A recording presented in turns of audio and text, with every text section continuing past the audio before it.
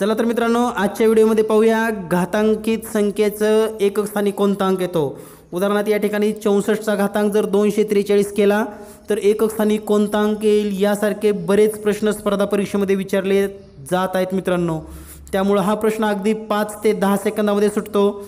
चॅनलवरील video पहा, माझं challenge असेल तुम्हाला हा प्रश्न 10 सेकंदामध्ये सुटेल। आजच्या व्हिडिओमध्ये पाहूया सतत परीक्षेमध्ये विचारत गेलेला किंवा विचारत असलेला हा प्रश्न मित्रांनो। या प्रश्नामध्ये सांगितलेला आहे 64 चा घातांक 243 केल्यास किंवा याचं जर आपण घातांक 243 लिहिला 64 चा तर एकक स्थानी कोणता अंक असेल। मित्रांनो यासाठी अतिशय फक्त 10 सेकंदामध्ये तुम्हाला याचं उत्तर सांगू शकता। तर या ठिकाणी या जो तुम्हाला घात दिलेला आहे 243 याला 4 ने भागून घेऊया। 4 एक 4, 4 सक्क 24, 0 उरले 3, पुन्हा शून्याचा भाग, पुन्हा 0 म्हणजेच 3। तर या ठिकाणी बाकी किती येते हे सगळ्यात महत्त्वाचं आहे।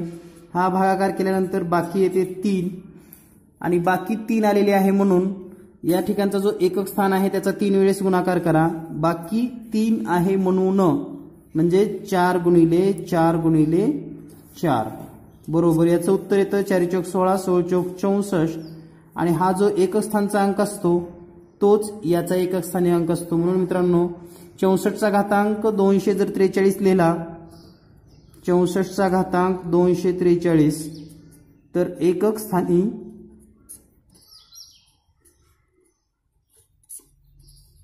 4 अंक येईल।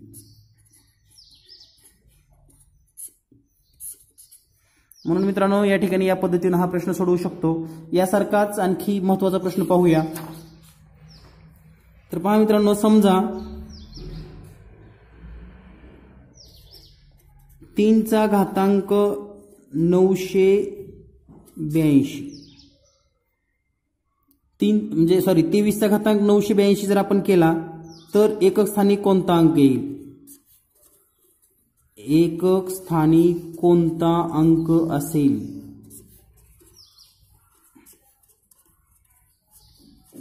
स्पर्धा परीक्षेमध्ये विचारला जाणारा अतिशय महत्त्वाचा प्रश्न असून 100% हा प्रश्न येऊ शकतो मित्रांनो तुम्हाला। त्यामुळं आपल्याला या ठिकाणी घातांक करत असताना 982 ला पुन्हा 4 न भागा। 4 न आपण या पद्धतीने पण भागू शकतो, कोणत्याही पद्धतीने 4 न भागा म्हणजे 982 भागिले 4 या पद्धतीने सोडवा किंवा या पद्धतीने तुम्हाला जी सोपी वाटेल त्या पद्धतीने सोडवा। तर या ठिकाणी 4 एक 4, 4 दोन्ही 8, 1 उरलं 18 होता, 4 चौक 16, 2 उरले 22 होता, 4 पंचे 20 आणि या ठिकाणी सध्या बाकी उरते 2। तर बाकी 2 उरले म्हणून या ठिकाणचा जो एकक आहे या एककचा 2 वेळेस गुणाकार करा म्हणजे 3 गुणिले 3 उत्तर आलं 9 आणि म्हणून 23 चा घातांक 982 केल्यास एकक स्थानी 9 अंक येईल मित्रांनो। या ठिकाणी या प्रकारचा जर प्रश्न विचारला तर फक्त एकक स्थानचाच अंक विचारला जातो। त्यामुळे काळजीपूर्वक सोडवा मित्रांनो, 100% हा प्रश्न तुमचा चुकणार नाही। याच्या काही हिंट तुम्हाला मी देतोय मित्रांनो। आणखी यामध्ये कोणता प्रश्न असू शकतो तर समजा या प्रकारचा पण प्रश्न असू शकतो मित्रांनो की जसं 68 गुणिले 68 गुणिले 68 गुणिले 101 वेळा केला तर हे 68 किती वेळेस करायचं 101 वेळा, तर एकक स्थानी कोणता अंक असेल। एकक स्थानी कोणता अंक। तर मित्रांनो या ठिकाणी 68 चा 101 वेळा गुणाकार याचा अर्थ 68 चा घातांक 101, 101 ला जर 4 न भागला आपण 4 एक 4 या ठिकाणी 25 चा भाग बसेल आणि बाकी येईल 1 आणि म्हणून हा जो एकक स्थानचा अंक आहे तो एकच वेळेस घ्या 8, बाकी 1 म्हणून अंक एकच वेळेस, बाकी 2 असती तर 2 वेळेस गुणाकार केला असता, बाकी 3 असती तर 3 वेळेस गुणाकार केला असता। म्हणून या ठिकाणी बाकी 1 आलेले आहे म्हणून अंक 1 आणि म्हणून याचं जे उत्तर असणार आहे 68 गुणिले 68 गुणिले 68 101 वेळा केलं तर एकक स्थानी कोणता अंक येईल। एकक स्थानी येईल 8चा अंक। तर मित्रांनो या पद्धतीने सोडवायचं आहे म्हणजे एक लक्षात ठेवा, स्टेप घातांकाला 4 ने भागा,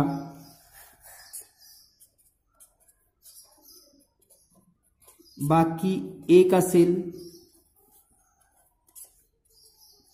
तर एकक 1 वेळा घ्या,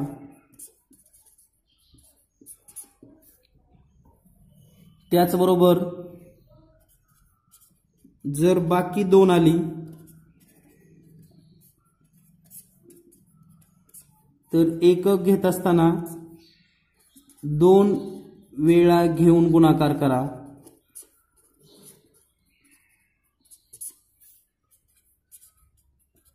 बाकी जर 3 असेल तर 3 वेळा गुणाकार करा, आणि बाकी हा सगळ्यात महत्त्वाचा मुद्दा आहे, 0 असेल